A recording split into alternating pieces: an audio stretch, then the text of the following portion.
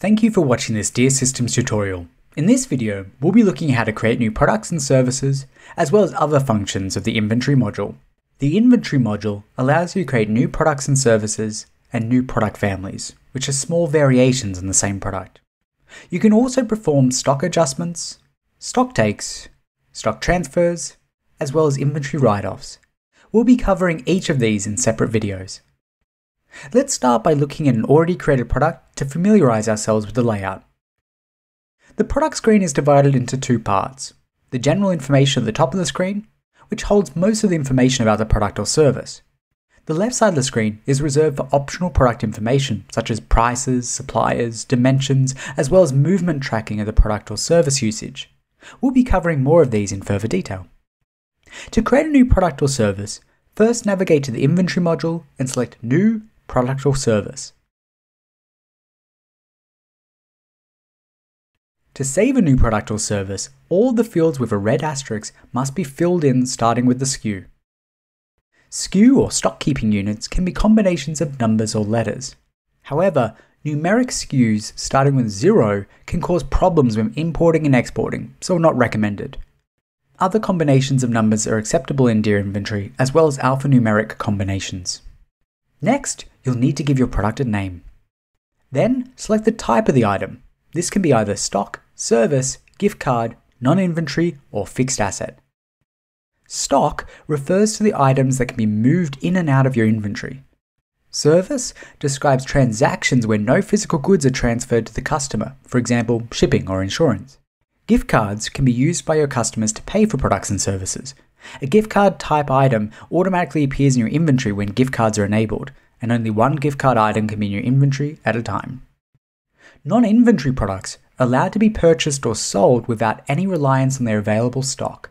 For example, items that your organization purchases but doesn't resell or require to track current stock levels, such as office supplies. Fixed asset refers to the long-term assets, which are tangible assets used in a business that are classified as property, paint, and equipment. We'll cover more of this function in another video. Next, we need to assign the product a category. If you don't have suitable categories already set up, you can add a new one by selecting the plus button. You can also add a brand if required. Next, we'll need to assign the stock product a costing method. Dear uses actual accounting costing methods such as first in, first out, first expiry, first out, and also lets you pick inventory by a batch or serial number when required. There's another video available for more information about these costing methods. A unit of measure can be selected for your item. This could be an hour in the case of a service item, or bottle, each, kilogram, litre, or any other unit of measure that you require. You can also add new ones on the fly by selecting the plus symbol. Dropship functionality for this product can also be set on the screen. This is covered in another video, as is bill of materials, which is involved in the production module. You can then choose an inventory, revenue, and costs of goods account to assign to your product. This doesn't need to be done at this screen and can be taken care of in the purchase or sales module if preferred. The same applies to the purchase tax rule and the sales tax rule. Whenever these are not assigned to a product, either the customer, supplier, or your default account and tax rules will be applied by Dear. A predetermined discount can also be applied to the product. There's another video that goes into greater detail about more advanced options such as product discounts and product deals. A stock locator can be added to help locate the product in your warehouse, for example, row 3.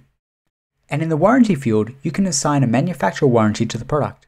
The options available on the drop-down list are to be set up in Settings, Reference Books, Warranties. The status of the product can be active, deprecated, or setup required. Active products are listed in your inventory, and deprecated products are no longer active and can be deleted. You can also set the default location for where the product will automatically be picked from and delivered to. Additional attributes can be set in the Settings module to add further details to your products in the form of custom fields.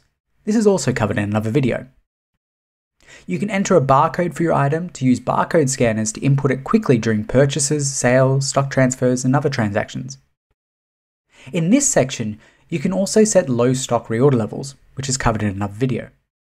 Tags are useful when products can belong to more than one category. For example, a t-shirt could be part of clothing, shirt, and casual.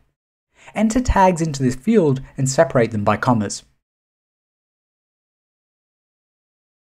Deer allows you to assign products to one or more pick zones for streamlined picking.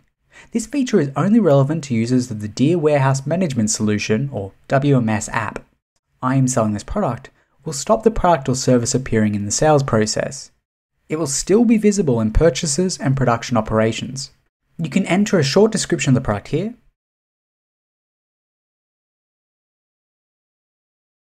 and enter a more detailed description of the product here. This description is shown on your sales channels. Enter any information that does not fit anywhere else into the internal notes field, and this will be kept for internal use only. This information is not shared publicly on your sales channels. Once you have filled in all your fields with the red asterisk, you can save your product. Further, on the left side of the screen, there are several tabs to add product information. Deer Inventory allows you to have up to 10 price tiers for different types of customers, for example, retail, wholesale, and bulk. You can change the name of price tiers in Settings, General Settings. The current average cost is calculated from all the Deer Inventory transactions, or it can be uploaded manually with your inventory list. The Stock tab shows the availability of products in different locations. From here, you'll know the number of stock you have on hand and available, as well as the number of items currently on order and allocated. The next delivery date of the product in your location is also displayed here if entered against the purchase order. The Stock tab is not used for changing a product's stock levels. For that, you'll need to create a stock adjustment, which is explored in another video. You can then add dimensions of the product if required. Adding additional attributes set to the product in the document header will make an additional attributes tab appear on the product screen. Here, you can complete your bespoke fields to better identify the product for your business. And you can also add suppliers. Suppliers will be added automatically as you begin to purchase the product from other suppliers, but they can also be added manually. Adding suppliers is important for backorder and low stock reorder functions, as well as drop shipping. These are all covered in other videos. You can also set custom prices for the product in your inventory for selected customers. Custom pricing takes precedence over regular product pricing, and once applied, ignores any discount rules. Reorder levels can be set for the total product quantities in the document header, but also each product location specifically. One or more suppliers can be attached to the product to use this functionality. As you begin to buy and sell your products, the movements will be recorded in this tab. Product movements cover purchases, sales, stock adjustments, stock takes, and any assemblies or disassemblies involved in the production module. Movements can be shown in a few different ways via the drop-down field at the top right. This enables you to see movements by quantities, quantities and costs, or effects on the stock availability. Product discounts can also be applied in this tab, which is covered further in the product discounts video. Also, you can attach images and attachments that are helpful for your product. Multiple images and attachments can be uploaded to the product from your computer. And these images will be used for sales channels in shops like eBay, Magento, DeerPOS, and DeerB2B. The additional units of measure function allows more than one unit of measure to be specified for a product or service. For example, if the same bottle of wine is sold as an individual bottle, or a case of 6, or a case of 12.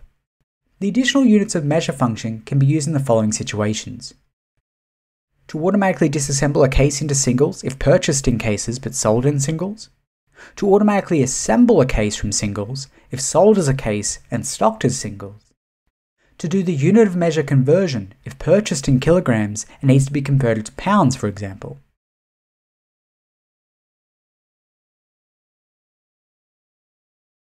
The Channels tab lets you view the product's quantities in Deer and, if applicable, in your sales channel stores. Here, you can see if the product is already listed in your sales channel or not. Beside the list, you can unlist or remove a product from a store and update the product information as shown.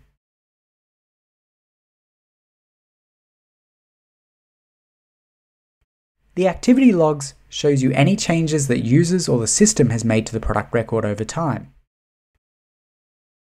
Once you've created a product, you can use the clone button to clone similar products. This method can be used for creating products in Deer one by one. However, if you have hundreds or even thousands of products to upload into Deer Inventory, there is an easier way to do this. First, let's go to the Inventory module and view the product list. Here you can see the import and export options. Let's select Import Inventory List. From this screen, you can download the templated Deere Inventory List CSV file. This file contains a large amount of fields that need to be completed before uploading can take effect. You can see a list of these fields by selecting Field Specifications to reveal the required and optional fields within the CSV. In the template, you can see the product code, name, category, brand, costing method, and all of the fields that were shown previously in the Create Product screen. Not all of the fields have to be filled in right now. It's also very important not to change the name or the order of the columns for the import to work successfully.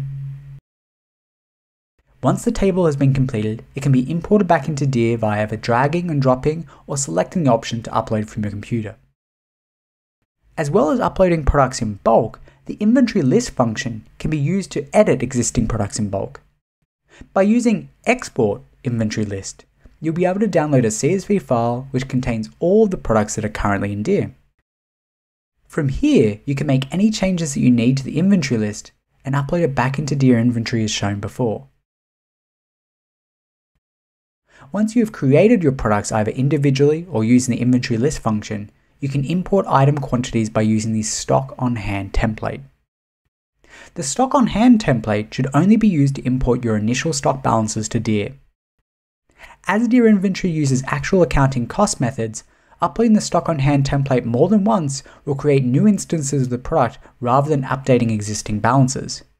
To update existing balances, the Stock Take or Stock Adjustment function should be used. The Stock on Hand template asks for product code, quantity, average cost, and location if required, and also has the option to add batch, serial number, expiry date, and receive date if needed. Once the Stock on Hand template has been completed, it can be uploaded back into Deere inventory. Let's have another look at the product list view. You have the ability to customize the table layout by selecting the gear icon. Different columns can be added or removed using the tick box. To reset the table to its original layout, you can select Reset Layout. You can also choose to sort columns via ascending or descending order by selecting the header name. Or rearrange the column order by dragging and dropping the header.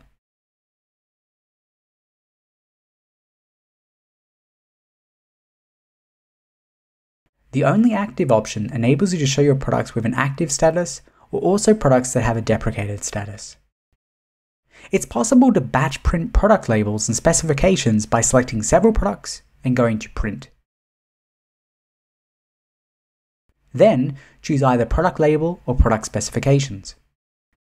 Multiple products or service records can also be merged into a single product or service. Note that merging products is irreversible, and you will also need to merge the same products in your accounting app afterwards. To do this, select the products you wish to merge. Then select More Actions, Merge Selected Products. Here you can select the primary product record and select Merge to confirm. The final function available is to delete deprecated products. Products that have their status set to deprecated can be deleted by clicking this. Note that if a product has any transactional history against it, the system will not be able to delete the deprecated product.